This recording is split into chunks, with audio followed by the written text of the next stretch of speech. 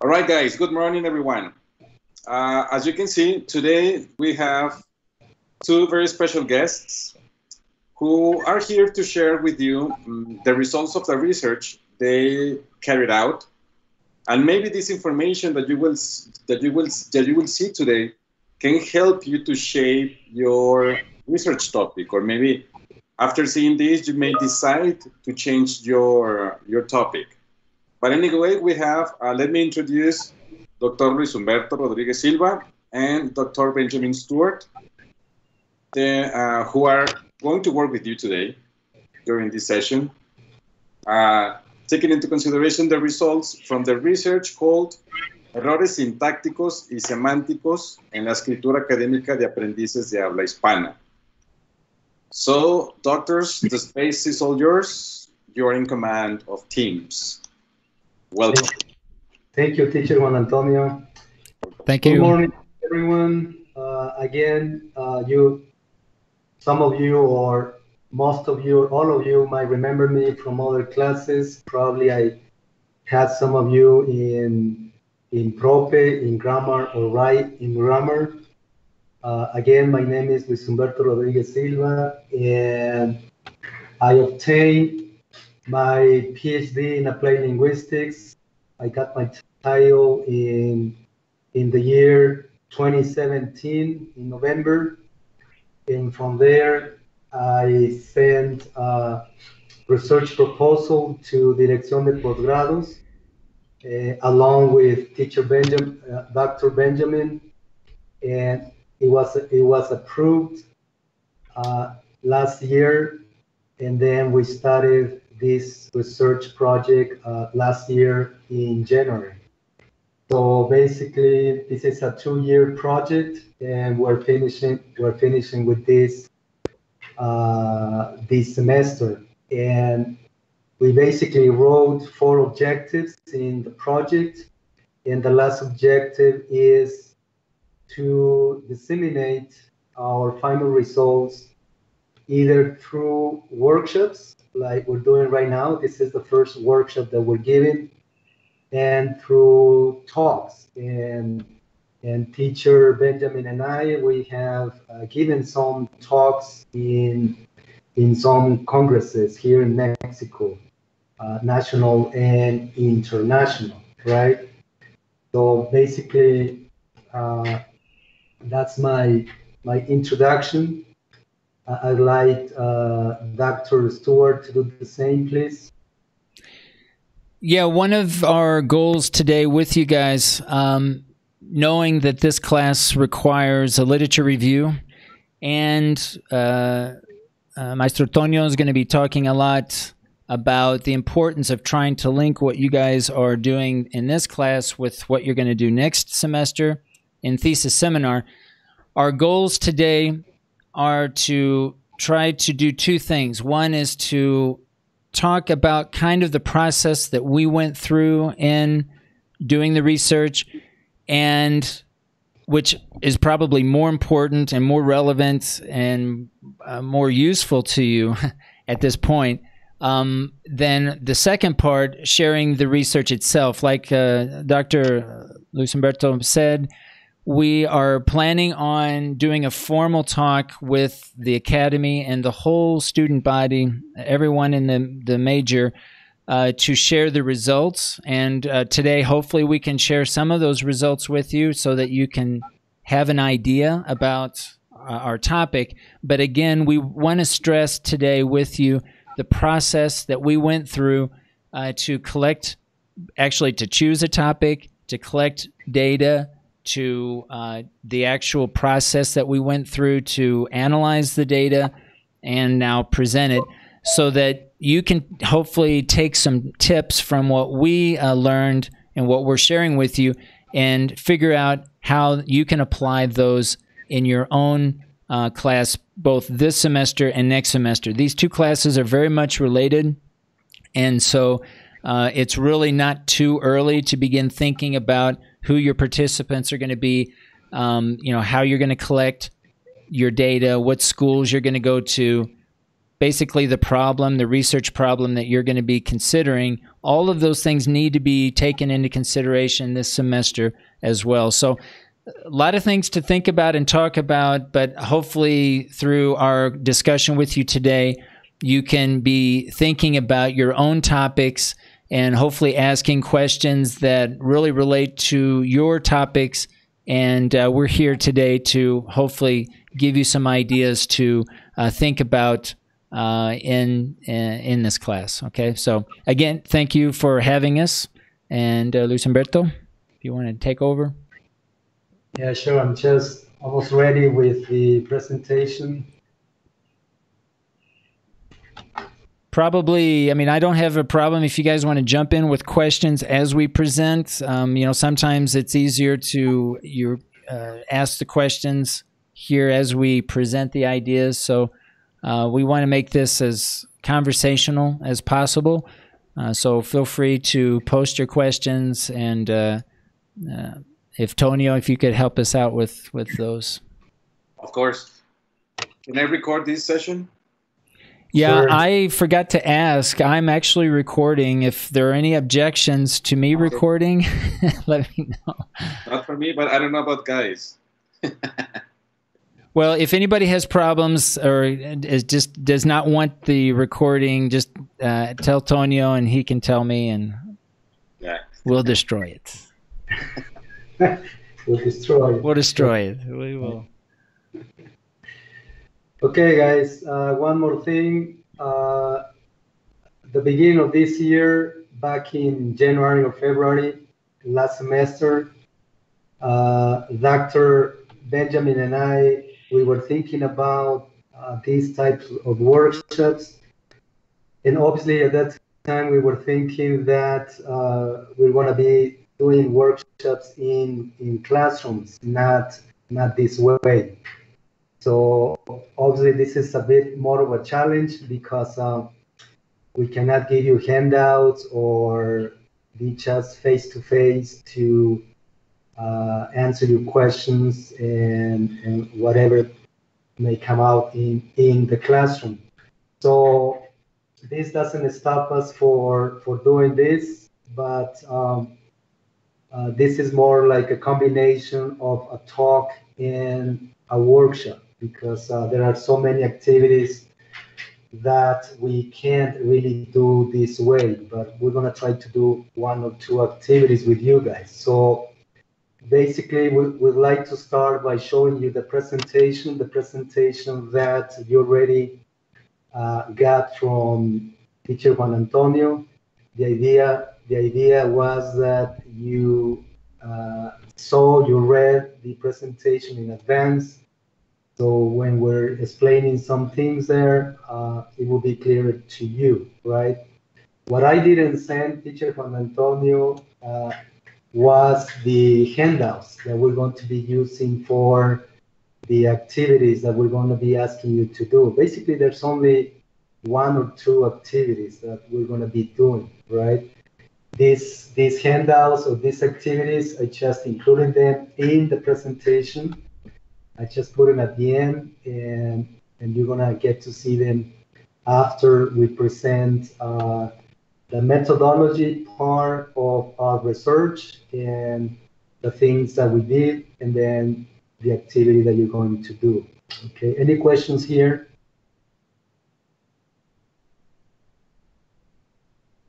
Don't be like my protest students. They're very quiet. But that's okay, because this is very early. No, teacher, no questions. Thank you. So I'm going to share my screen.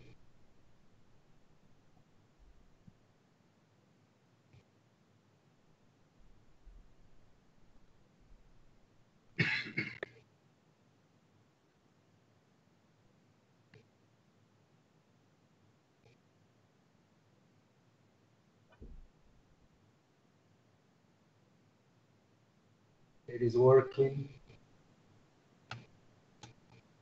but I don't see the presentation. So what's going on? Okay, now it's there. A little bit low the platform right now. Can you see it now? Yes. Yes. So Yes, teacher. this research was started by the two of us at the beginning, and then in the second year, this year, Dr. Silvia Rodriguez Narciso, she started helping us in the statistical analysis, which you're going to see in some of the slides on this PowerPoint presentation. So hopefully she will be joining us later today to explain the statistical analysis that we're presenting to you, right? And I want to clarify, if we go to the, let me do the presentación con diapositivas. I want to clarify that this presentation does not include a literature review, and does not really include a formal literature review, because we just sent 2 article proposals to see if they are accepted and published later on.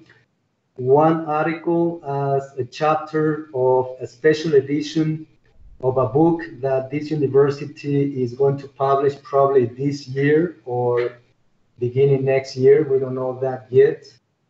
And we sent another article proposal to ELT Journal, and hopefully that article will get accepted and will be published.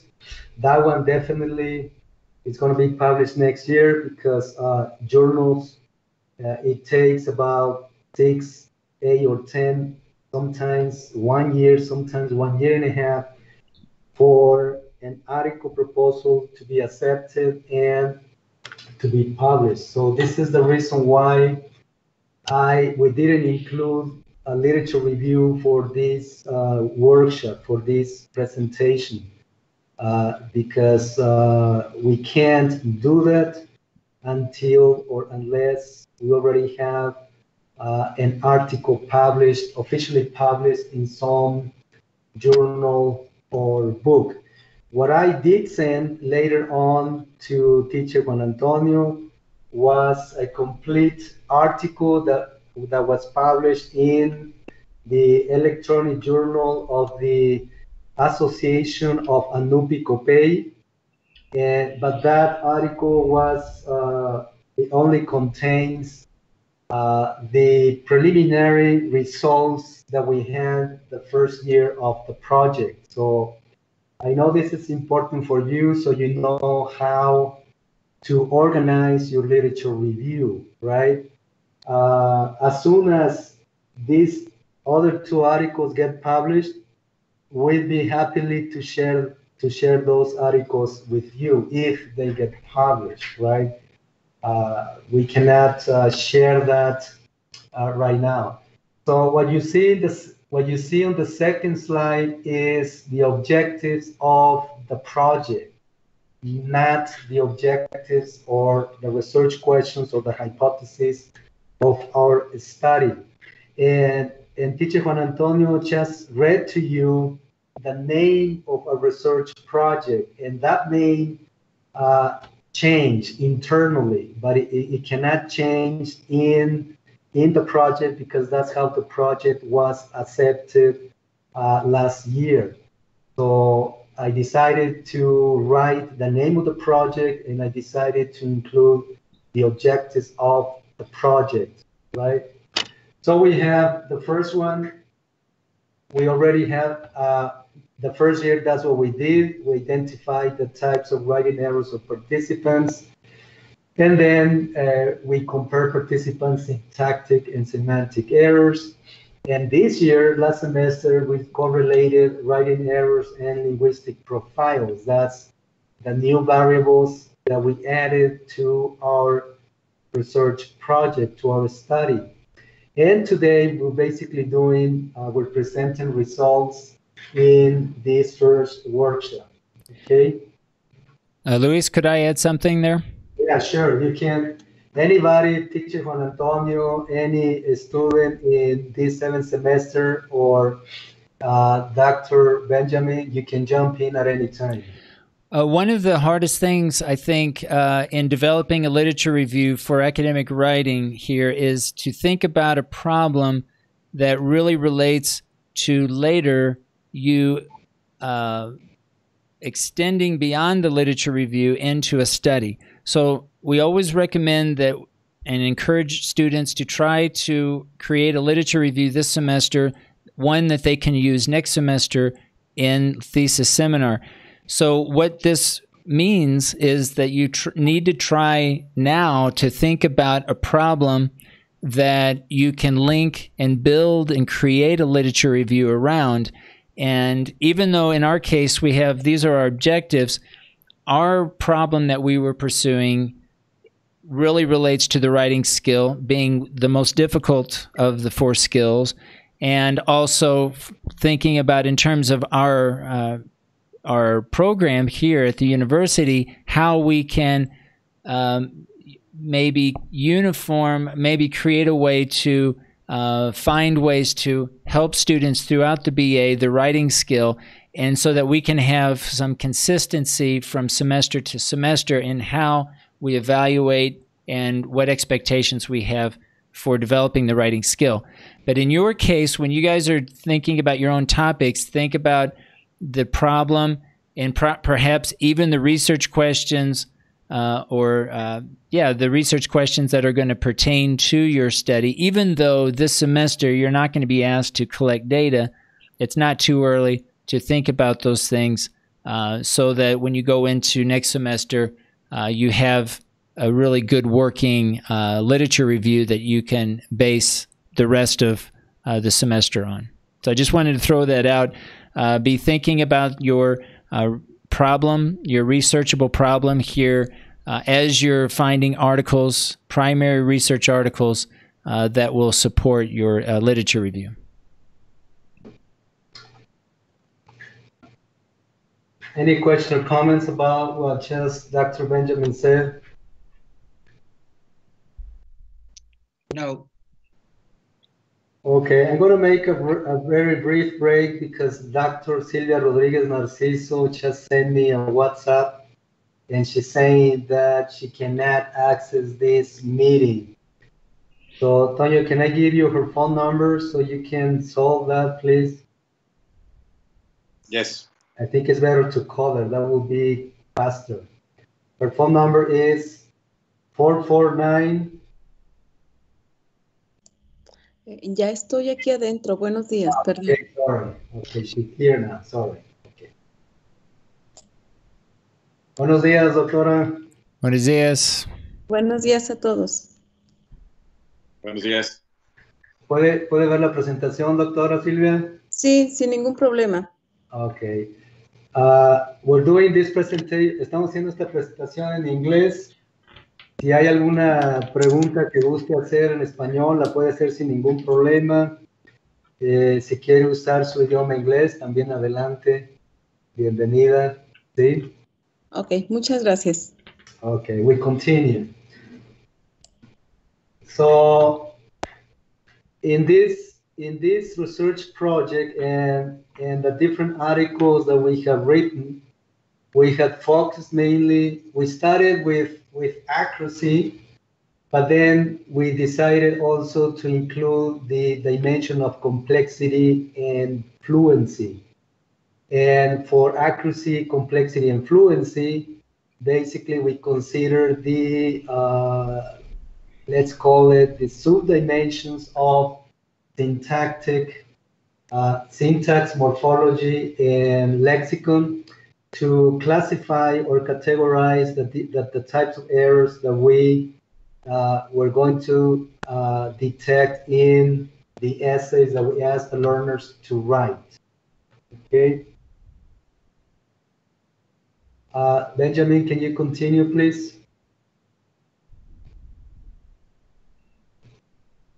Okay, so just to provide just a very general background, we looked at different studies to analyze different ways of analyzing English text. there are many different ways. In this case, we have some that really emphasize syntactic and semantic errors. And we're looking at those, getting some good information about how to classify different error types, but we found that we didn't want to classify semantic errors and contrast semantic errors with syntactical errors because for us, everything falls under the umbrella of semantic errors. But it's important. It was important for us to compare and contrast how other researchers were really evaluating and analyzing different errors so that we could see, well, do we need to follow that? Do we need to do something similar or should we do something different? In our case, we decided we needed to do something differently, but this does provide important background information because obviously this is in the literature and this is a way that some other authors have decided to classify error types, even though for our purposes we decided to do it differently as we saw in the prior slide. It says here, other studies have focused on analyzing syntactic, morphological, and lexical. So this is basically what we decided. So here we just basically have contrast between, okay, do we need to classify them in terms of syntactical errors and semantical errors, or would it be better to divide it up into syntactical, morphological, and lexical errors? We chose the latter. Next slide, please. So one of the things that you guys need to consider and include in your literature review is to determine your keywords for your literature review, which is going to be your empirical study later on. And then you need to provide with a definition of those keywords or variables. In our study, one keyword variable is obviously error, because that's the core of what we did, what we're doing. And then we looked at different definitions of error, and then we just considered this one as the most appropriate according to our objectives and according to what we were pretending to do right from the beginning, right? So we obtained this definition of error from Richards and Smith. This is an excellent specialized linguistic dictionary. You can actually download it from internet. You didn't hear this from me, right? Because that's illegal. Let's continue. And then as Dr. Benjamin just explained before, we decided to classify the errors that we found as syntactic, and then we have here what a syntactic error is and the type of error, like missing words and sentence fragments and others. And the same for morphological errors. So here we define what they are, and then we give the specific situations or instances where you can find how errors are classified into these categories. So those errors that refer to tense, subject-verb agreement, passive formations, and so on and so on. That's how we classify the morphological error. Basically, this is the greatest classification of academic written errors. And then obviously we did the same for lexical errors. And here we're just referring to word choice and word form. For me particularly, I was confused at the beginning. I was always thinking that word choice errors and word form errors were basically the same, but looking at the literature, they're not. There's some difference there. So you have to be very clear about the variables that you're investigating, whether you're having a classification of one or some of your variables, and you gotta make sure that that classification is the one that you need, is the one that you want according to your purposes and according to the scope and depth of your literature review, of your study, basically. If I could add, Luis, one of the hardest things, guys, to do when you're developing your literature review is to really include only the information that is relevant to your study. And the challenge for you this semester is to, again, think and anticipate, okay, what do you plan on doing for your research? Let me give you an example. We've talked now about errors. Okay, that's one of our key words. Now, if you look at the literature, you're going to have literature that talks about the difference between a mistake and an error. But for us, it wasn't important that wasn't really the focus of the study, to be able to distinguish between the difference between a mistake and an error. So we just talked about errors, and we only included the term error in our literature review. That's one example. Let me give you a second example. I mentioned earlier that we saw in the literature some researchers talk about syntactical errors and semantical errors. And then later we decided, no, we're going to talk about syntactical errors, morphological errors, and lexical errors. So we're not going to include semantical errors a lot in our literature review, right? Because we chose, for the purposes of our study, that it makes more sense to focus on syntactical errors, morphological errors, and lexical errors. So those three types of errors are going to be the bulk of what we talk about in our literature review. It's not necessary. Don't think of the literature review like a history lesson. You don't have to provide all of this long history of every possible term that was defined. You just stick to the terms, the key terms and ideas that directly relate to the study. Again, thinking about, in your case, next semester, who are your participants, what are the research questions, and so on. For us, we went back and forth between, okay, what's our literature review and who are our participants.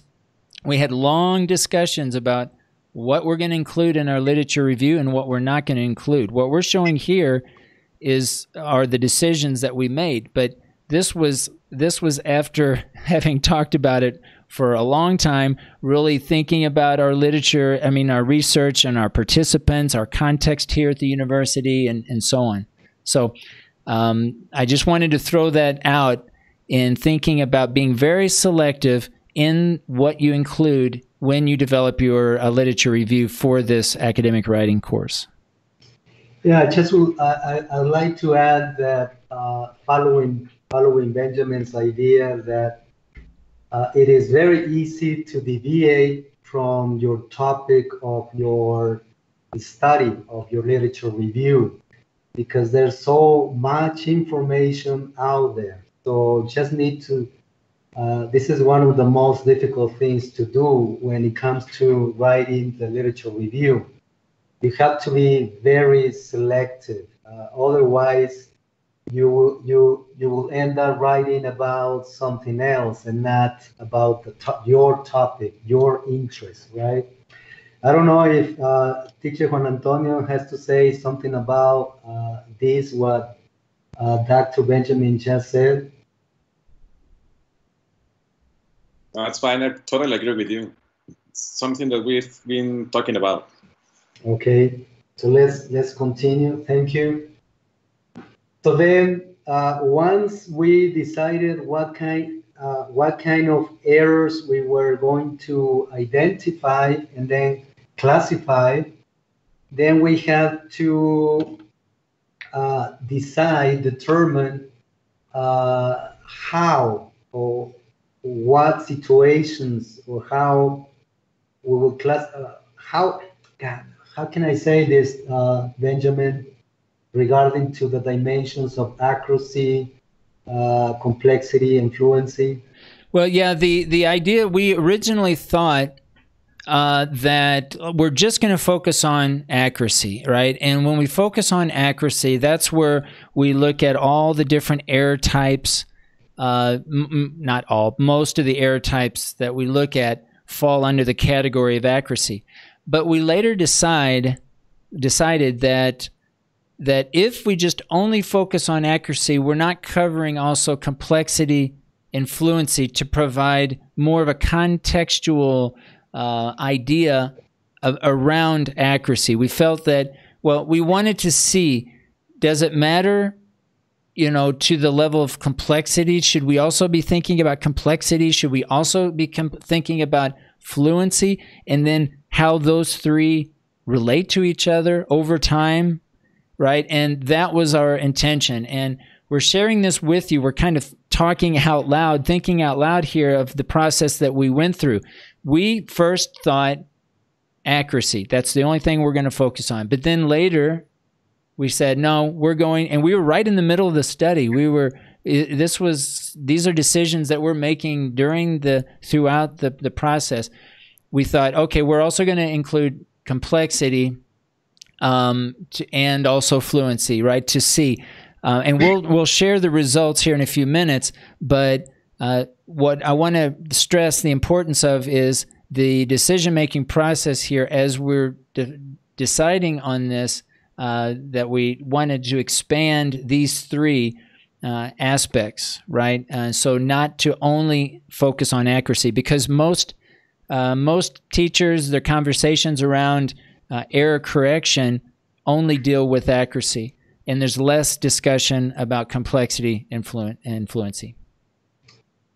Thank you, Benjamin. So once we decided that we wanted also to include, or we needed to include, the dimension of complexity and fluency, then the next question is, how are we going to measure this? How are we going to measure the errors regarding accuracy, the errors regarding complexity and fluency?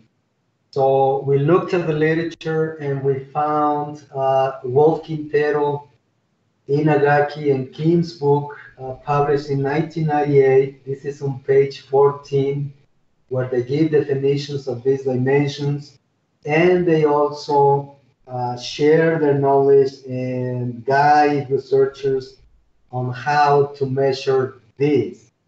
And obviously, Hunt in 1965 came up with this idea of T-unit. Basically, T-unit means terminal unit. That's what it means.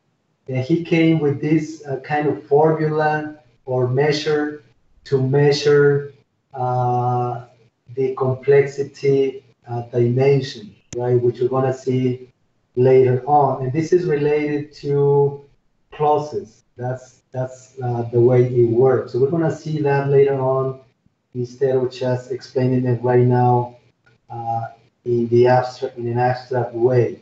I don't know if you want to add something else about this, Benjamin? No, I think we can go ahead and move on. So now we're going to continue with the study. And obviously we have our research questions. The first one, what are the salient, syntactic, morphological, and lexical errors encountered by second semester students of a BA in ELT in composition writing? And our second research question, what is the relationship between learners' writing errors and their linguistic profiles? Continue, Benjamin, please. So the method section, this is the way in which we collected the data, includes the following. The participants, we had 31 learners from the BA in our BA from first semester. We had 12 males and 19 females. The English proficiency intended for this level of course was between a B1 and a B2 range. And the mean age was 20.75 years. Range was 19 to 25. Next, please. And so the instruments and procedures. Okay, so the main instrument, we basically ask students to create an essay based on a topic, friendship. So we presented a picture, an image, and asked students to create a story around the image that they saw. The image was of two people hugging each other, It was a picture from the back, so you couldn't even see their faces, but it was basically just to give them an idea of some idea that they could base a story around. And they all shared, it was just one image, and we were there as they were developing their text, their stories around that image. They had 50 minutes to complete the essay. And again, it was under supervision. We were there. This was done this was back when we had face-to-face classes. And so we were there supervising throughout, answering any questions that they had. We also included an online questionnaire to obtain demographic information or information about their linguistic profiles or their linguistic histories, basically asking questions like how many speak English in your household, how often do you listen to the radio in English, watch TV, and so on, just to get kind of a profile of each learner, each participant, and for the purposes of this study. Any questions so far, guys? Now, even though you guys are not going to be asked to complete a method section, I'll just another reminder that you need to be thinking about your participants. You need to be thinking about maybe even a school that you could collect the data. You need to be thinking about a problem that relates to the objectives of your study. Again, even though you may not be asked to complete that for this semester, try to think about those things so that you have a context to build your literature review around. Okay. Dr. Silvia, can you explain? Doctora Silvia, ¿puede Adelante. dar la palabra, por favor? Sí, ¿me escuchan? Sí. Ok, perfecto. Sí, relacionado, bueno, con todo el estudio que llevaron a cabo, ellos se generaron varias variables y como se mencionó, pues la idea es ver si existe alguna relación de los errores con las características de los estudiantes, con la exposición al idioma inglés, al hablar, al escuchar, y también con el perfil histórico que tienen los alumnos. Entonces, en este caso se consideró un modelo de regresión, específicamente un modelo de Poisson. Un modelo de regresión es un modelo estadístico que nos permite analizar o ver si hay alguna relación de una variable con respecto a otras que se tenga interés, ¿no? Entonces, es muy interesante ver cómo se relacionan estas áreas o todas las áreas en sí cuando tú estás trabajando fenómenos específicos y en este caso usarlo con modelos estadísticos. Entonces, salen cosas muy interesantes como vamos a mostrar a continuación. No sé si puedo pasar a la que sigue. Ya está ahí. Sí. Ok, sí, aquí están algunas de las variables que se consideraron. En el modelo de regresión se suelen considerar dos tipos de variables, una variable de respuesta y un grupo de variables independientes.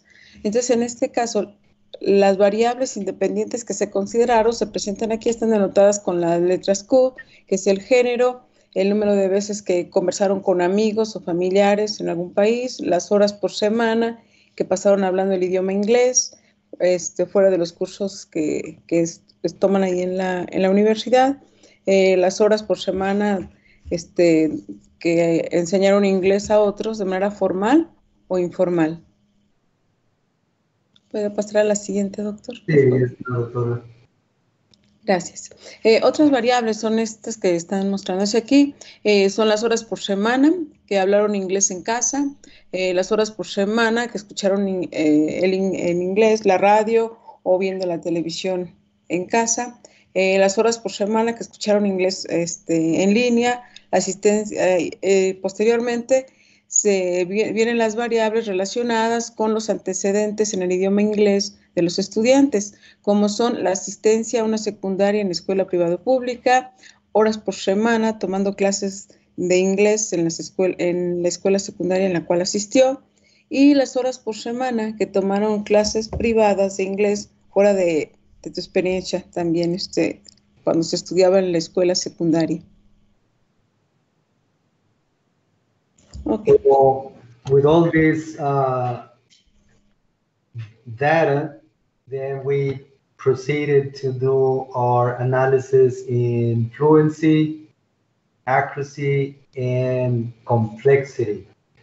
Here we just explained that punctuation was not considered or spelling, with the exception of the usage of the comma for the comma splice errors and run-on sentences.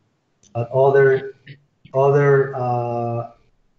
uses of the comma and spelling problems were ignored because that was not what we were pursuing in our study. Benjamin, can you continue, please?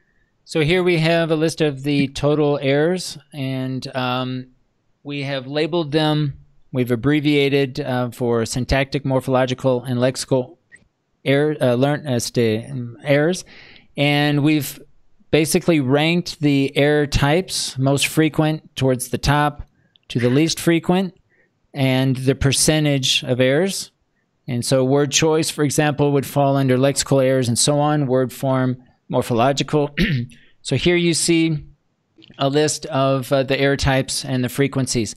Remember that most of these, in fact, all of these errors are falling under these three different categories, all right? And we wanted to see and group first, basically across all errors, which were the most common, all right? And we had a total of 901 errors that we detected. Now, what we didn't mention is that every single error that we detected went through a process of Maestro Luis Humberto and myself looking at all of the text, and we're going to see some examples here in a few minutes, how we went about and labeled these errors. But every error was checked individually by both of us, and then we got together and negotiated through every single of the 901 errors, and so that we reached a decision for each one. Next slide. I don't know if there's anything else, Doctor, if you want to add. No, that's fine. Okay. So here we've divided, we divided up into now the syntactical errors, the morphological errors, and the lexical errors. So here we have the results of the syntactical errors and a breakdown, a pie chart, really showing the percentages of all the errors that fall under this error type. We had a total of 222 syntactical errors, or 25% of all errors were labeled as syntactical errors. Here we see the breakdown, comma splice and missing word being the two most common types, this was just speaking from experience, nothing surprising. Next slide. Here we have breakdown of morphological errors, and we had a total of 399 morphological errors, or 44% of total errors were categorized as morphological errors. Here we have more of a breakdown division of a wider range of error types: word form, verb tense, articles, and prepositions. Of course, agreement as well with the corresponding percentages within this category, right? So 32% of all morphological errors were word form, right? And so on. This is the breakdown for this error type. Next slide. Again, guys, jump in. If anybody has questions, right, feel free to jump in. Our third type, lexical errors. We had a total of 251 lexical errors, or 28% of total errors were categorized as being lexical.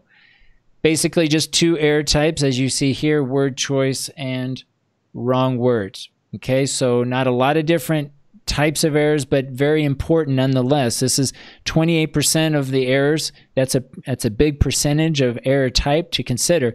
So even though it's not a lot of error types, it's obviously really important to know that these are error types that fall under this category. And you know, when we're thinking later and talking to teachers about their own teaching practice, these are the things, these are the conversations we need to have about these three different types of error types, and how to go about helping learners develop those error types, and really trying to get the, quote, biggest bang for your buck when you're helping learners.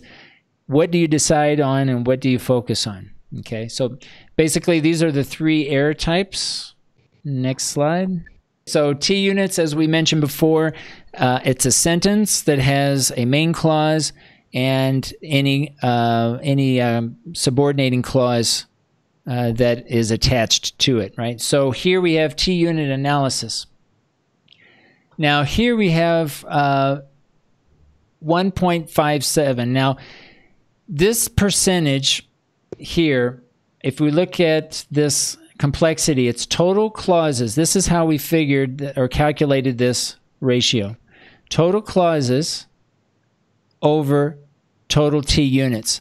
So we counted all the clauses of a text.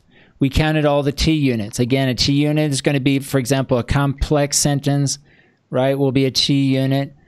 And we figured this ratio. So the point we want to make here is, by itself, this may not have a lot of significance, but it's within the context of accuracy and fluency. And over time, figuring these ratios, this will provide context. And this was the point that we wanted to make in this study, is to be able to say that complexity ratio either is the same over time or it's not. In our purposes for our study, we weren't interested in seeing what the complexity ratios changed over time. But when you take this study and you build on this study, which is something we recommend other researchers to do, they can take this information, take it a step further, and develop a better idea about complexity if they measure this ratio over time. Fluency, we figured the total words over the total T units. Now, we talked about this book, and it's hard to see here, but this is the book that we got this information from. This is a really good book that really shows the different types of ratios that have been used in different studies. And the ratios that we decided to use were the ones that were the most recommended and most accurate based on a lot of different studies that are being out there. But this analysis here is for accuracy, complexity, and fluency, again, trying to show the contextual makeup of our participants for our study. The complexity, 1.57, you have total clauses over total T units. All right, so basically you have, let's say, if you had every sentence that was, the point here is probably 1 out of 1.5 sentences were T units. All right, so if a student wrote one sentence that was just a simple sentence, right, this would be a total clause and it would be 1 T unit. And so the ratio would be 1. All right, so as the percentages increases, you're saying that there are more subordinating clauses that are being included. So if you have a 1.5 ratio, it's like saying you have you have 2 sentences that someone develops. One sentence has a relative clause, the other sentence does not. So the idea is to increase that percentage to a degree, right, that you have more subordinating clauses, like a subordinating clause. It could even be a relative clause, right? It could even be an embedded nominative clause. But the idea here is that the idea of complexity is that it's not just a simple sentence. And the higher ratio will indicate that there are more relative clauses that are in the text. Okay. The fluency is, I think, fairly straightforward. You have total words over total T units. And so basically it's just a word count.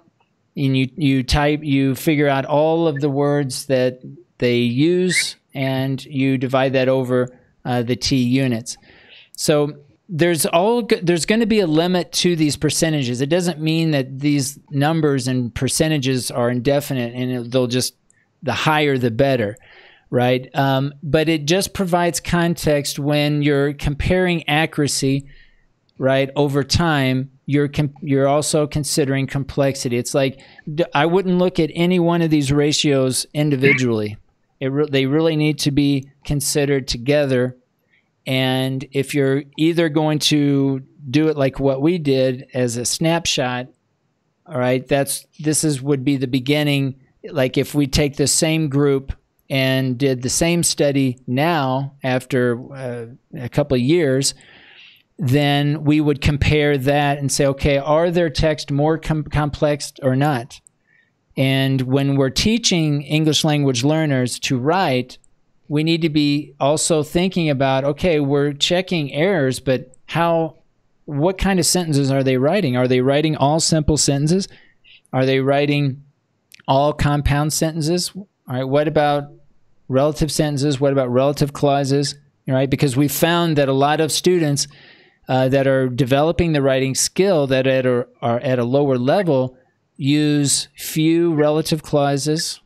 They use very few nominative clauses and subordinating clauses.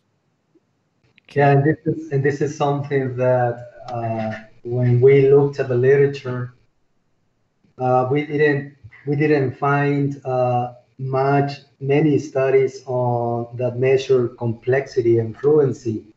Most of the studies that we found, they devoted their measures on accuracy independently of the type of errors that they were looking at, that researchers were looking at. So this is very important. Some researchers, some linguists argue that evaluating a student's written work based on accuracy only is not a fair deal. Complexity should be included as well. So then we can see the development that this learner has or is having in a specific course, right? So what about, Benjamin, about the 16.67% for accuracy? How do you interpret that? Okay, yeah, I kind of skipped over that. So total errors, all right, so the ratio is total errors over T units.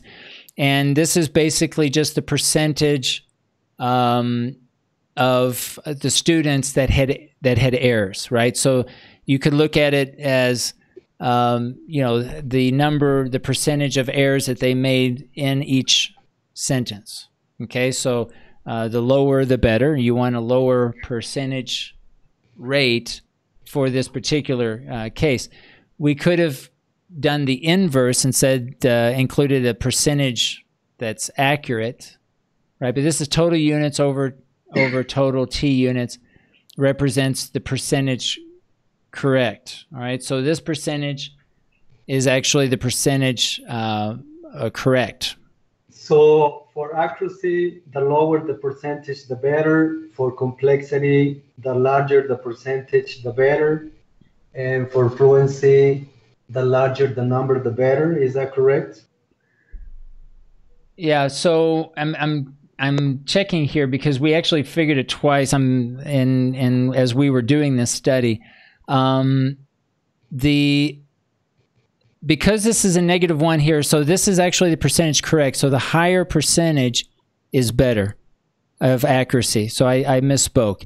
This 16%, the higher the percentage, the better. If this were 100%, there would be no errors, right? If you want to look at it like that, 100% accuracy would be no errors for that particular text. Okay. So that's inverse, right, for accuracy? Yeah, we did the inverse because it was a little bit, I think it's easier to think of the accuracy, the percentage correct when you're labeling it accuracy. So that's why we did the -1 to show the inverse. Yeah, I'm asking you to interpret these numbers because I myself had some problems when we were calculating the accuracy and complexity and fluency. So I want to make sure that our audience understands what these percentages and this number mean, right? Right, and I got confused because we actually presented this at a conference, and I think we presented like 83% accuracy, where we actually presented the percentage wrong. So that was my confusion. This, we're showing the percentage correct. Again, the higher percentage, the better. Okay, we continue. Thank you, Benjamin. So here we just have an example of sentences in which you could measure the complexity, and here we have to measure the T units for every sentence. So again, a T unit is a sentence with an independent clause plus the subordinating clauses or dependent clauses included. So some complex sentences might be more complex to write than others. We have dependent clauses with because, we have dependent clauses with who. These are adjective clauses, of course, and adverb clauses. And these are the type of sentences that we found in the students' writings, right? I don't know if you want to add something else about this, Benjamin. No, again, just the key point with this slide is that as teachers, we don't want to think that every error is the same. It really depends on the context. In this case, we want to show different ways of writing, and some are more complex than others, and that could, it may or may not influence the accuracy, the errors that they commit. Okay. Silvia, ¿puedes explicar esta tabla, por favor? Claro. Sí, recordemos que en las láminas anteriores se mencionó para ver si los errores totales en la escritura, los errores sintácticos, los morfológicos y los léxicos están relacionados con el perfil oral lingüístico, el perfil lingüístico auditivo y el perfil lingüístico histórico de los alumnos. Entonces se llevó a cabo estos totales de errores como variables independientes y como variables dependientes y como variables independientes, la lista de variables que mencionamos que están denotadas con las letras Q.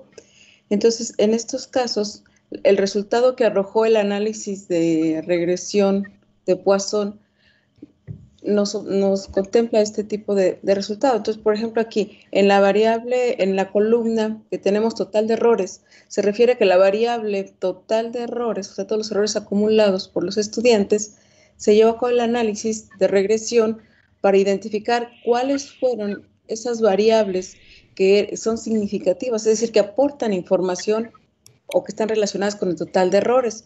En este caso, los valores de los coeficientes asociados a estas variables, a las variables Q, los valores están en la segunda columna, y los respectivos p-valores, que los p-valores son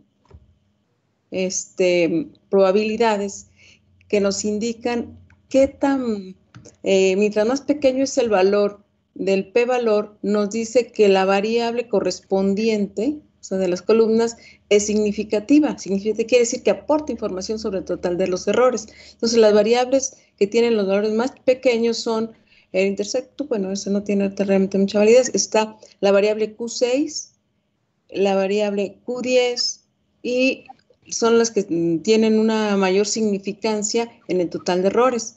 Y el resto de las variables que tienen uno o dos asteriscos también son importantes, pero en mayor medida son las variables Q6 y Q10.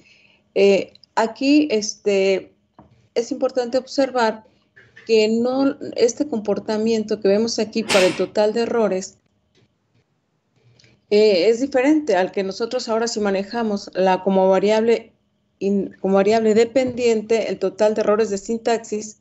Vemos aquí sus coeficientes correspondientes y sus p-valores. Aquí notamos nosotros que a diferencia del caso anterior, la variable asociada a Q1 Q6, y que también se repitió en el anterior, Q9 y Q10 son las variables que me están diciendo que están relacionadas fuertemente con el total de errores. ¿Qué quiere decir? O sea que estas variables en conjunto me dicen que están muy relacionadas con el total de errores de sintaxis. Similarmente, el total de errores morfológicos nos indica también que aquí en este caso solo existe una variable que es dominante o que es la más significativa en este análisis, que es la variable Q6. Posteriormente, para el total de errores léxicos, las variables más significativas son la variable Q6 y la variable Q10. Si nosotros observamos en el análisis global de estas variables, nos gustaría saber cuál es la variable que más domina en todos los casos. Entonces tenemos aquí la variable Q6. Entonces vemos aquí que Q6, si me recuerda, doctor, la Q6 en la lámina anterior, que no recuerdo en este momento a qué se refiere a Q6, por favor. Doctora. Si no, déjeme que lo... Aquí está. Sí, es las horas por semana, escuchando la radio o viendo la televisión en inglés en casa. O sea, esa es la variable que más información nos está dando con respecto a los errores que estamos encontrando. ¿Qué quiere decir esto? Que a mayor cantidad de error, mayor es el número de horas que los estudiantes escuchan en inglés, ya sea viendo la televisión o en internet, vemos que es la varía. Mientras más tiempo pasan ahí, menor es el número total de errores que cometen, tanto en el total de errores, errores de sintaxis, errores morfológicos y en los errores, total de errores léxicos. Aquí, déjenme ver. Sí, también el total de errores léxicos. Entonces, esta variable, pues está hasta de moda, ¿no? Porque la mayoría de los chicos se la pasan mucho tiempo, pues, en internet, ¿no? Entonces se ve que, pues, tiene una importancia, muy buena, porque eso nos está indicando que mientras más tiempo pasan ahí, menor es el número de errores que los alumnos cometen en su escritura. Y también tenemos un caso muy similar con la variable Q10. Exacto, sí, exacto, que la Q10 se refiere a las horas por semana tomando clases privadas de inglés fuera de tu experiencia en la escuela secundaria. O sea, está relacionado con el perfil que vimos ahorita de antecedentes en el idioma inglés que tienen los alumnos antes de ingresar a la universidad. Entonces son como dos variables que arrojaron información muy relevante aquí para el estudio que estamos llevando a cabo. I don't know if you guys, I think you already had investigación cuantitativa 1, is that correct?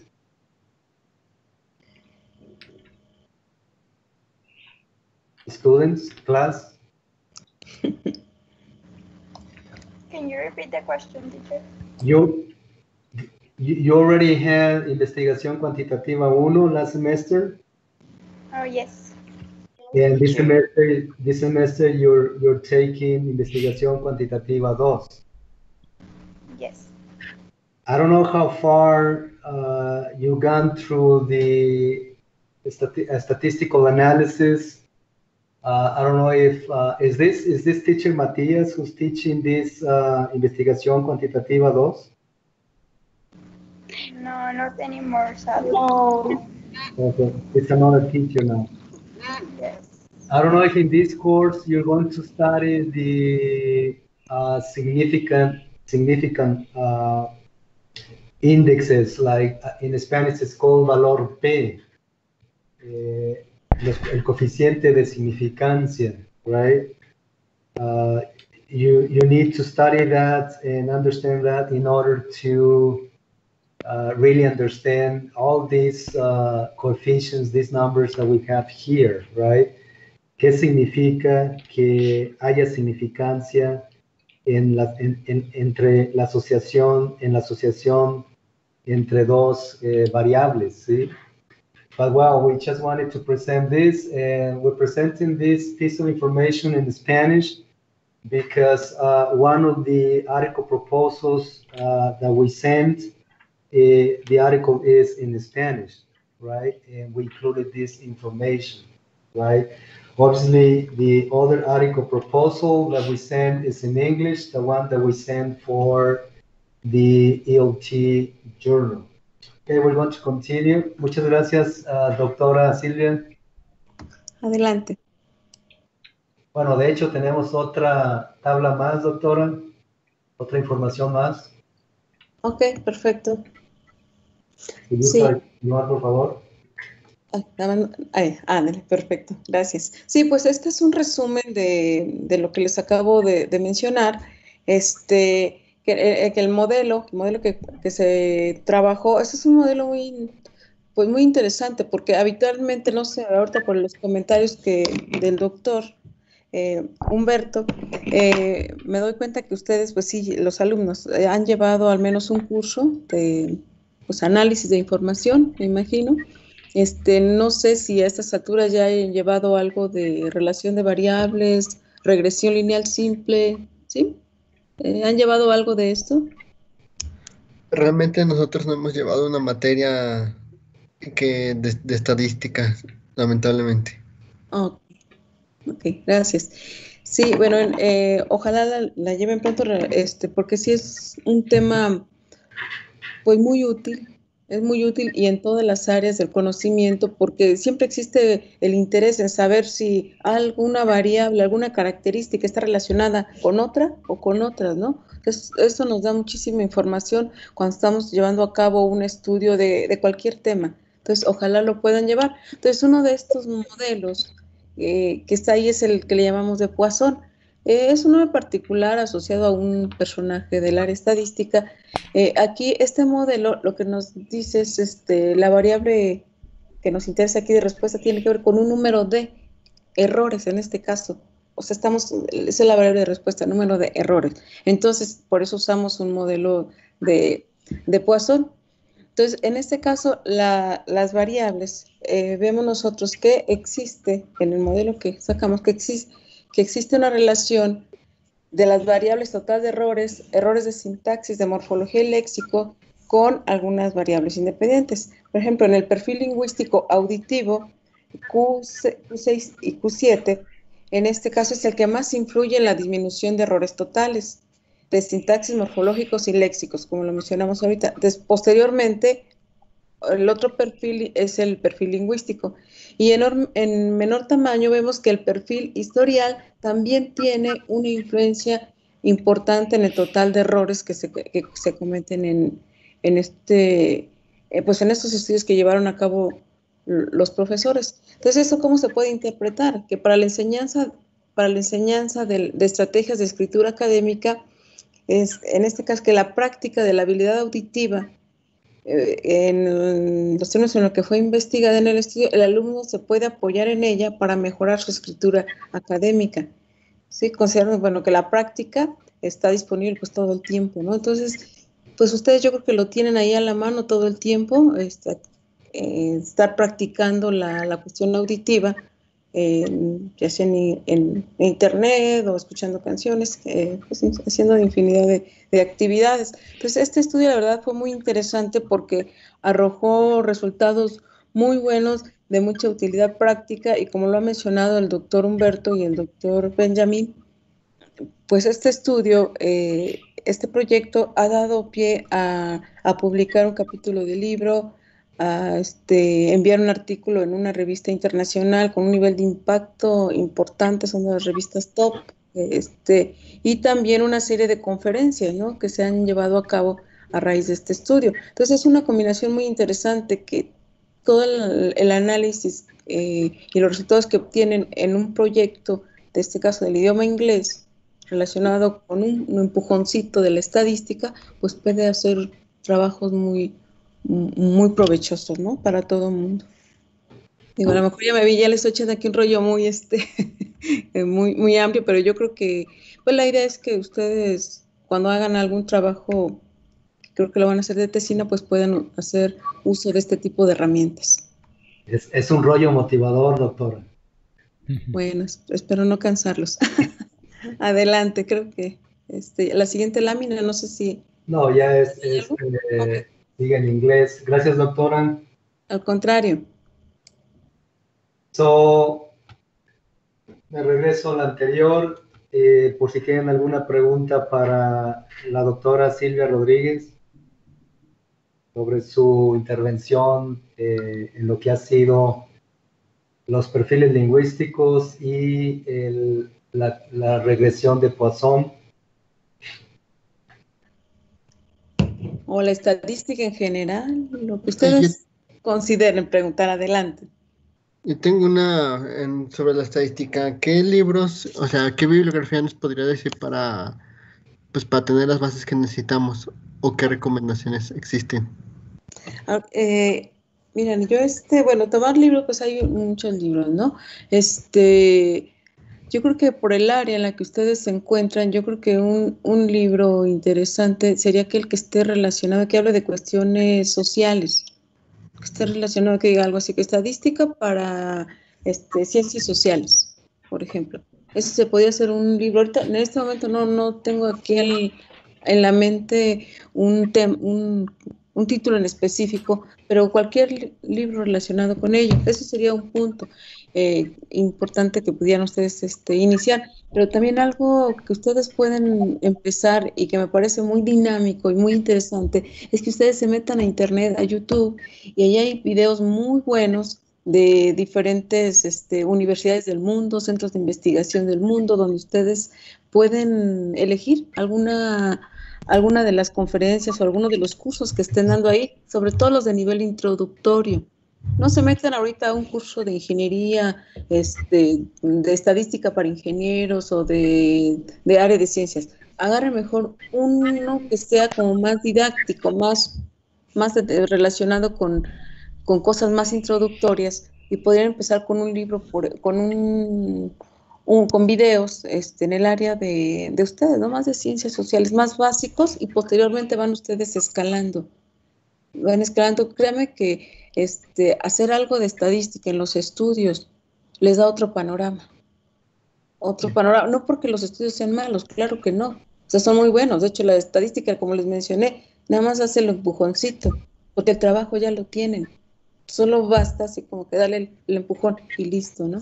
Pero sí hay que saber darle ese empujoncito, ¿no? Entonces, qué bueno que se ve que tienes interés en ir empezando en estos temas.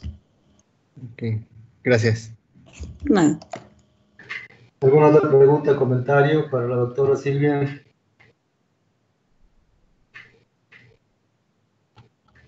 Doctora, como tuvo algunos problemas para conectarse al inicio de la sesión, lo primero que hicimos fue presentarnos cada uno de nosotros. El maestro Juan Antonio Torres presentó el taller ponencia, y luego posteriormente me presenté yo, y luego se presentó el doctor Benjamin. ¿Se puede presentar usted brevemente, por favor, para que los alumnos sepan en qué área de la universidad usted labora?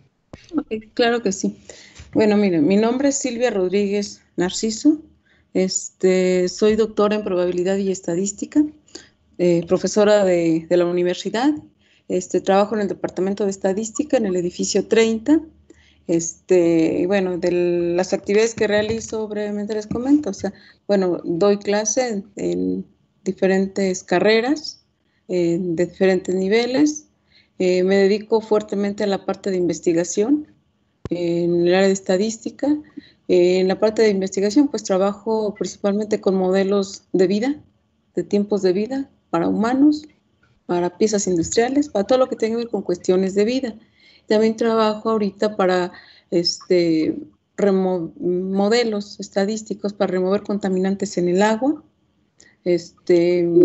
En el área de ingeniería civil también estoy trabajando en algunos temas, en el área médica, y ahorita aquí apoyando en el proyecto de inglés.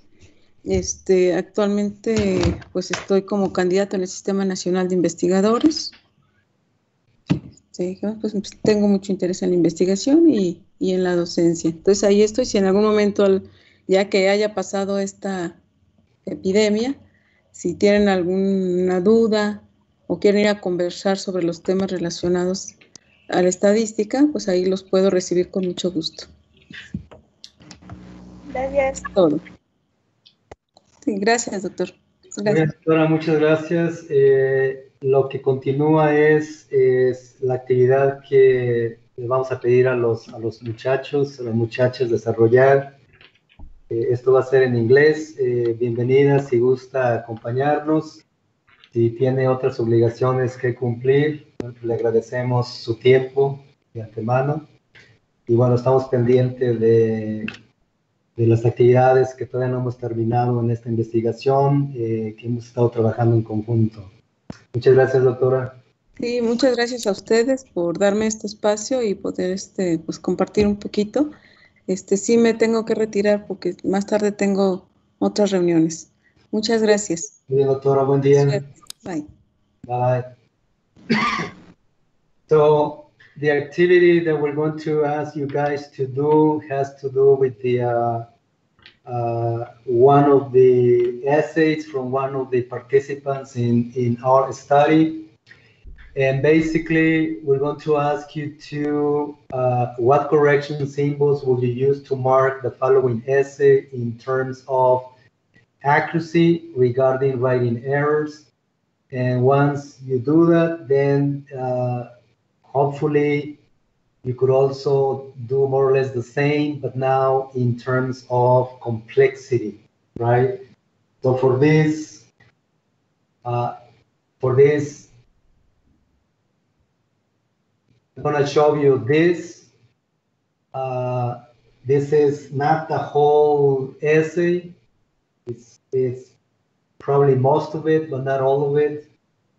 So if we only have time, if you guys only have time to work on this first paragraph, that will be fine. The idea is that you try to spot the written errors in this first paragraph. So we're interested in seeing how you will identify the errors. You can underline them, and then what kind of error codes or error symbols or correction symbols you can use to identify whether this error is a morphological error or a syntactic error or a lexical error, right? Dr. Benjamin, I don't know if you want to add something here. No, nothing to add. So do you consider what, like 10 minutes will be enough for this, for analyzing this first paragraph? I think so. 10 minutes, I think, is fine. Is this clear, students?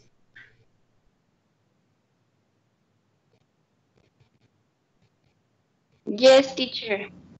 Okay, so we're going to give you 10 minutes. I think we're not going to have enough time for the two paragraphs. So just work on the first paragraph. We'll give you 10 minutes, and when you finish, we discuss it, and then we show you how Dr. Benjamin and I did it, and the type of correction symbols that we use, okay? So right now it is 10:25, so we will be discussing your corrections at 10:35. All right. So please go ahead, get a piece of paper, or just do it there, or you can print it out if you can. Whatever questions you may have in the meantime, we're still here. Okay. Teacher Juan Antonio, you could do the same. I have some questions for you. Can I? Yeah, go ahead. Yeah, the thing is that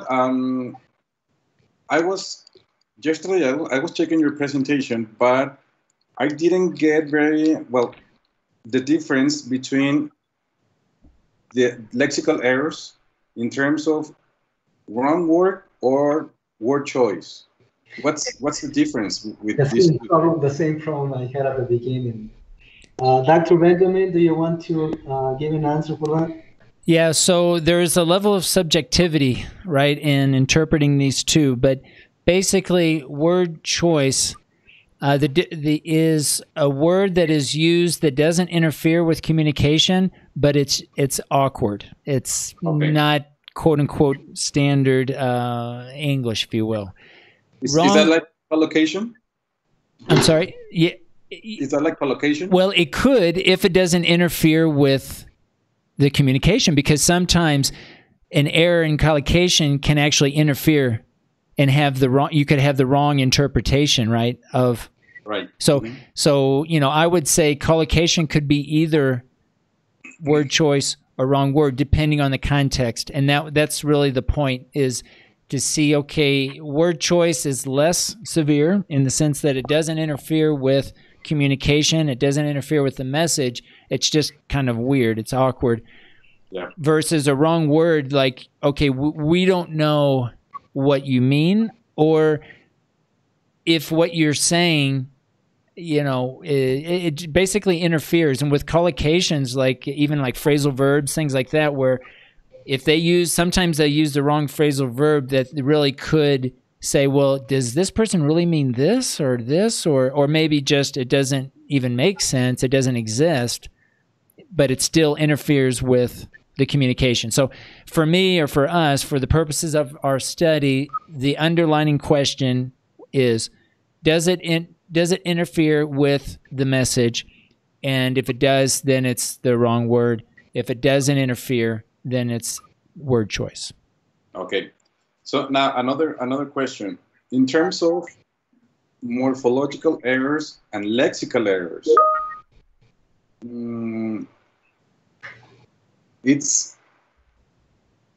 I didn't get it either.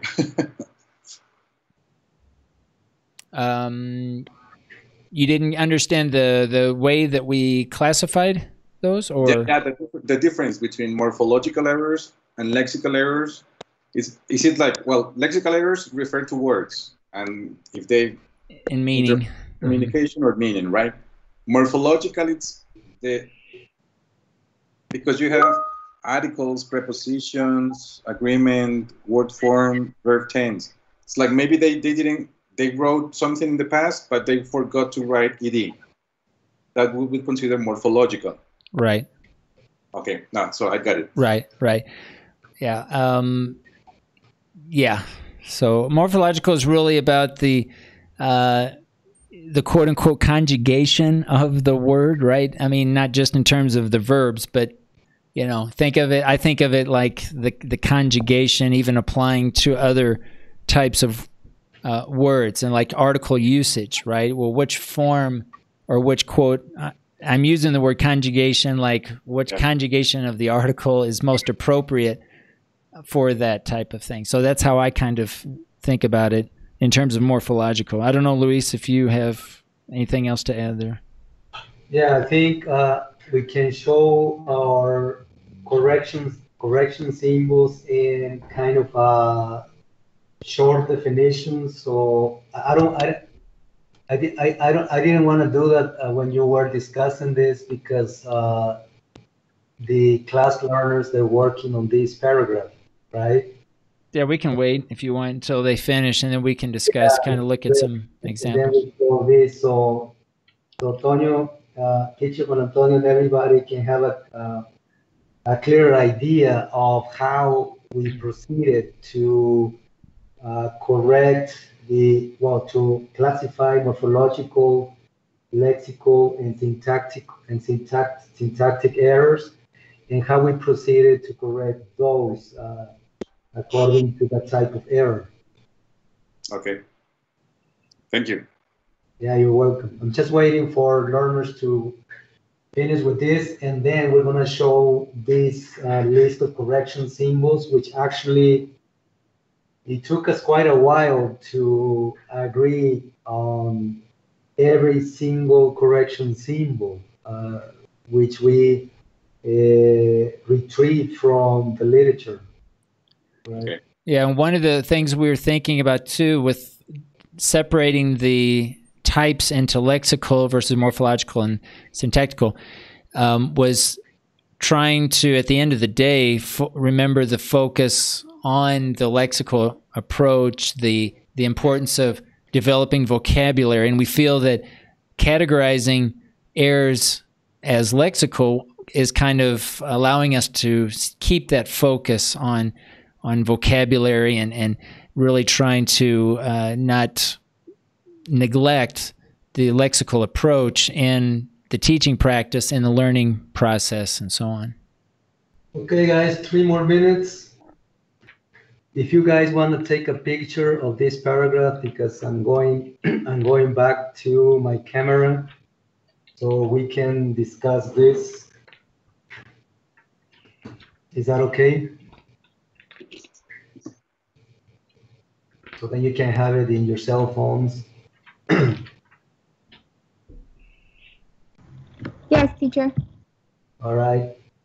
So I'm going back to the platform, to Microsoft Teams. I'm going to stop sharing this. And and now we're here, right? Can anybody share with us how you proceeded correcting the first sentence, please? The first sentence is, Jimena and Wendy were walking on a dark street at night. Do we have any errors there? Something that you thought or you think that you identified? Or is that okay? Is that sentence okay?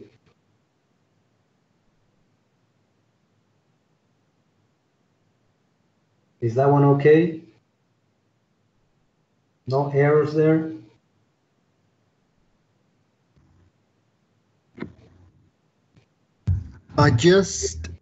Well, in the first sentence, what I marked was that the word dark was not necessary because it says street at night. And for me, writing the word dark would mean that the street is literally dark. Okay.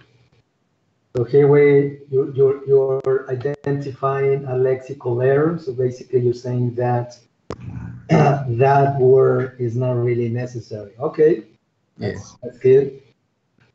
The next sentence, they were going to eat hamburgers, but the restaurant was 10 blocks far from that dark street. Any problems there? Probably, I believe that instead of saying far from, they could use away from. Probably like the word choice. That one is understandable, but maybe there is a better option. So you consider that far from might be kind of informal in comparison to away from? Yes. All right. That's very good. Yep. And then the following sentence, Jimena asked Wendy what she will do if a man tried to kidnap them. Any problems there? I marked, well, I made a comment that before the first word, Jimena, maybe a preposition of time would be necessary. For example, then Jimena asked Wendy, so this whole paragraph makes more sense. Very good. So you're thinking that a transition word is necessary here to follow the logic of the idea that this writer is trying to transmit, to convey. That's very good. Yes, because it is a story after all. Yeah, because most of the sentence is just a sentence without any type of transition word or transitional phrase. And academic writing is about how putting sentences together, right? Very good. Yes. Next sentence, Wendy said that she will,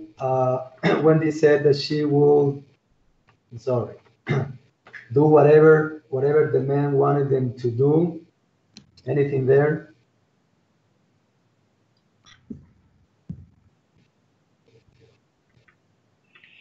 Is that one okay?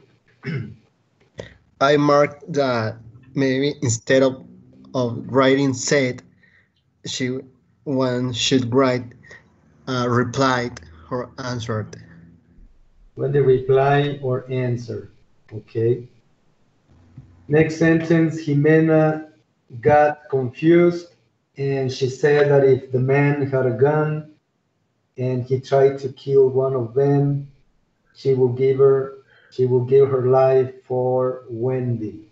Okay, this is a long sentence. Any problems there? I was thinking about the previous sentence, and just because of the word whatever. Instead of whatever, I think I would use anything. I don't know if it has to do with word choice, if one is better than the other, but I don't know. I just thought about using instead of whatever, anything. Okay, that's very good. Thank you. Yeah, we're going to show you after we finish with your participation right now. We're going to show you how we did it, how Dr. Benjamin and I did it, what we found, and how we proceeded to correct this in terms of accuracy and in terms of complexity. We're not going to have time to work on complexity. This is something that we're going to discuss at the end of this session. Thank you very much. Next sentence, Wendy said, well, I don't know if I will do the same because I will not imagine your life without me, and I do not imagine my life without you. Anything there? Yes. Okay, tell us, please. I think instead of saying I would not imagine your life, it will be like I cannot imagine your life without me. Very good, right? Yeah, because here we're talking about the mood and the tense, right? We have to be careful whether we are hypothesizing something or we're still in the reality of that moment. And here the writer is switching from one dimension of reality to another dimension, and that's a problem of meaning, basically, right? Very good. Anything else there in this long sentence? Probably also, like, I don't know if here it's required parallel structure, but in the first part, like Malini mentioned, it said I would not imagine, and then the second part, and I do not imagine. So in one part it's using I would not, and then the second part I do not. So I don't know if that has to do with parallel structures and if it's necessary. Yeah, we can discuss that when we show you our corrections. Yeah, but that's a very good comment. Thank you. And finally, honestly, if he wanted to kill just one of us, I would prefer we both die. Okay, any problems there? Yes, I think instead of wanted, it should be would. If he would want, or if he will kill? If he would kill. Okay, honestly, if he will kill just one of us, I would prefer. Okay.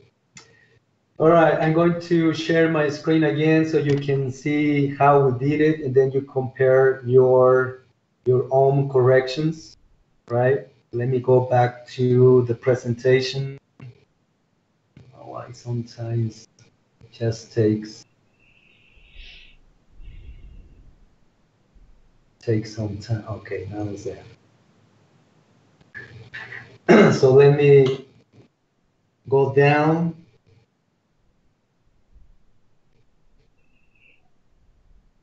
Remember too, as you're comparing, that the way we did it is not the only way to do it. What we want to share with you here is the importance of sharing how we all evaluate learners and how it's important, or why it's important to share how you're classifying certain errors when you're working with other teachers, so that you do kind of use the same approach. But that doesn't always mean that, like in our case, just because you don't have what we have doesn't necessarily mean that it's not right.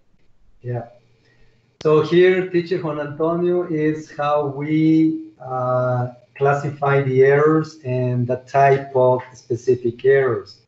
So here you can see the list of syntactic errors, morphological errors, and lexical errors, right? Obviously, we have another list which examples and definitions for each specific type of error, which we have here. You see that? So you were asking about word choice and wrong word. Here we have word choice as word choice is accurate, but meaning is retained. That's what Dr. Benjamin just explained. And wrong word is meaning is incorrect for sentence or unnecessary word or words. So there's a difference between these two types of lexical errors, right? And you have a description, a short description for all the other errors that we identified. Now I want to show you how we did it, Dr. Benjamin. Okay, this might be hard to read. In fact, it's a little bit difficult. First accuracy errors, please. Okay. All right, Luis, you're probably going to have to help me with this. I don't know if it's my screen, but it's hard to read. You don't see it? It's hard to read. The first thing that we did was to number the lines. Every 5 lines, as you can see on the left hand side margin, the line number 1. So you see a number 1 on the left, and then line number 5 and 10 and 15 and so on.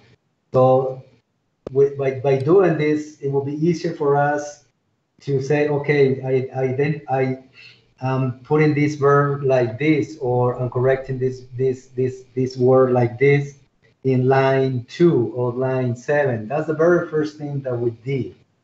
The second thing is we proceeded with the analysis of accuracy, identifying the errors as accuracy or as complexity or as fluency. And for accuracy, what we did was, again, the same. We followed the morphological, syntactic, and lexical errors. So you can see here, that far, and this is one of the corrections that some of you did. Far is a problem there because far is informal. So we totally agree with changing far for away because far is kind of informal. So we underline far, and then on top of far we wrote WC. This is a word choice type of error. You see that? And then don't pay attention to the parentheses and the brackets, okay? That's for complexity. Right now we're dealing with accuracy. If you go down, let's see if we have any other errors, accuracy errors here. And we have would in line number 10, right? Would is also a problem. As you can see, it is underlined. So we underlined the accuracy errors. And on top of those, we wrote a correction symbol. And here for would, we wrote BF, verb form, right? According to our correction symbols, our correction list, right? So here we have BF for would, so we need to change that. And somebody already gave us an option in this class. That's very good. We also underline your, as you can see. And then on top of your, we have pro, which means pronoun. But then we have 3 pros in our list. One for antecedent unclear, one for resulting pronoun, and one for double subject. Obviously, we need more time to explain what this really means and give examples of this, something that we don't have time right now, but we will be happy to have to explain this in another session if it is possible. That's something that we can discuss with teacher Juan Antonio. And then in the same line 10 at the end, we underline me, and on top of that, we wrote the correction symbol pro again, right? Line 11 is okay. Line 12 is okay. And in line 13, we have died. We underline died. And on top of that, we wrote verb form, VF for verb form. These are the only accuracy errors that we found related to lexical errors and related to morphological errors. We don't have syntactic. We didn't identify any syntactic errors according to our list of syntactic, morphological, and lexical errors, right? So that's what we have, right? So we don't have many accuracy errors here, as you can see. Any questions here? And what you're seeing here is one, I think this is Luis's copy. I had mine. And what you're seeing here is after we had gotten together, discussed each one of these, and, basically negotiated each of these error types to make sure that we were in agreement with each one of the errors. And regarding complexity, you can also see at the bottom on the right-hand side, it says clauses 38. And then you can also see T units 12. And then we proceeded to calculate the ratio of for complexity. And in red we have the brackets, and in blue we have the parentheses. And if I'm correct, for every bracket, we have what? A T unit, Benjamin? Yeah, I think the red brackets are the T units, and then the I think the blue are the clauses. In the blue parentheses are the clauses, and then the red brackets are the T units, I think, if I remember. Yeah, that's correct. For every T unit, we enclose that using brackets, and for every dependent clause, subordinating clause, we used parentheses, and that's how we proceeded. As you can see also, let me see, so you can see the other paragraph. You see the other paragraph, obviously we detected more errors, and that's why you see all of this, right? And then you also see some numbers on the right-hand side, right? We don't have time for this to explain this, but obviously the idea was to share this with you. And if you have further questions, if one of you or some of you might be interested in pursuing this kind of topic in your literature review and in your empirical study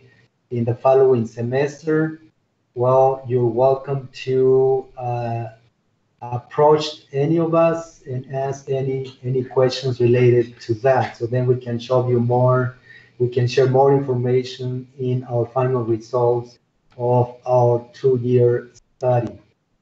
All right? Yeah, and if anyone's looking for books on statistics or even or research methods, send me an email, and I'll be happy to share some books in English on those topics as well. And of course, reach out to us if you want to learn more about this research, or if you want to share or discuss your research. We always recommend that you talk with as many teachers as possible to get feedback on developing your ideas around this semester, your literature review, and obviously next semester when you begin thesis seminar. Yeah.